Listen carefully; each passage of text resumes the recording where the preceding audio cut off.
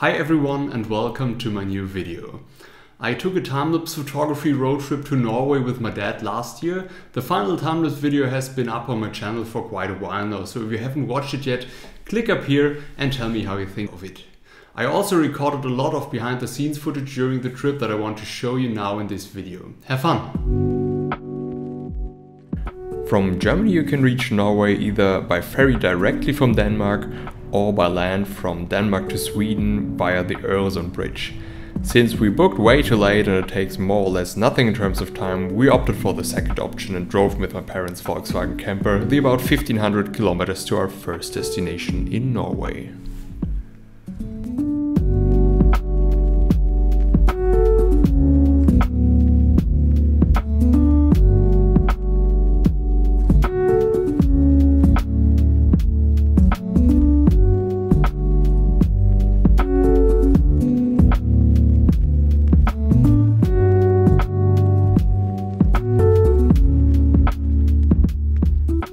Norway welcomed us with mixed weather. During the drive we had plenty of sun. At our first spot it had just rained a lot, which only made the landscape more interesting. There was an enchanted atmosphere and there were only 4 other people besides us.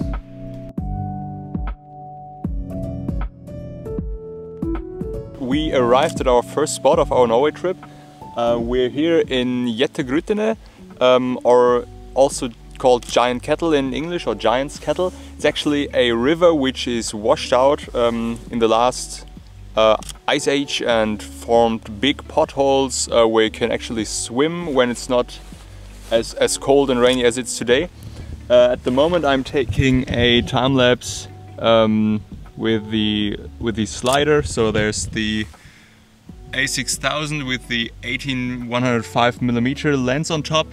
I'm using the sliding system from Edelkrone on the Manfrotto, how is it called, tripod, and yeah, actually we're not allowed to pass this line, so we won't do that. And the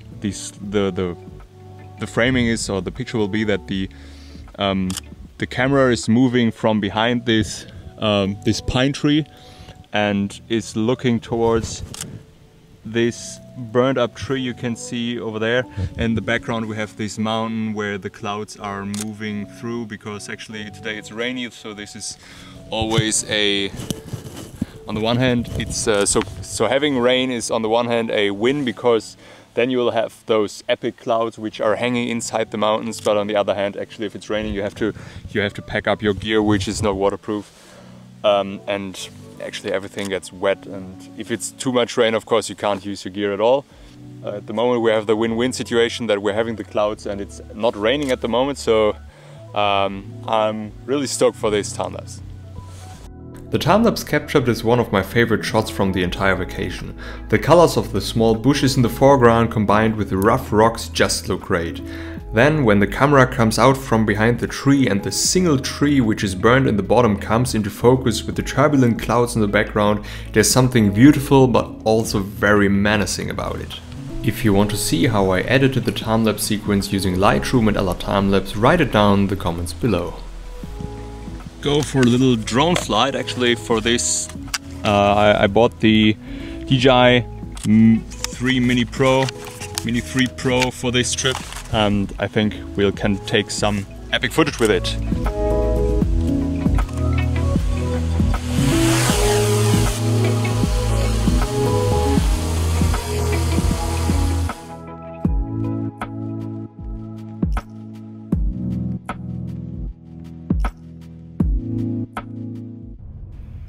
After the drone was packed up again and we had a good look at the surroundings, we jumped back into the car, and on the way back to the main road we met a sheep together with its lamb completely by chance in the middle of the forest, so that we had to stop immediately, because it was really an encounter that neither we nor the sheep would have expected, I think.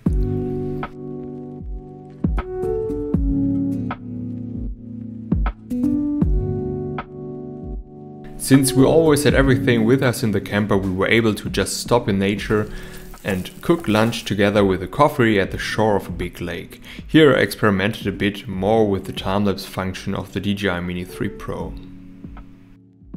A few hours later we stopped at the edge of a fjord on the way to our next destination because we thought the view was so great. I quickly mounted the camera on the tripod and took this great time lapse. Since the clouds have moved so quickly, an interval of 5 seconds was enough, so that the entire recording took only 25 minutes. When we left again, it started to rain heavily after a short time, and that should accompany us for the next few days, which has really complicated the photography.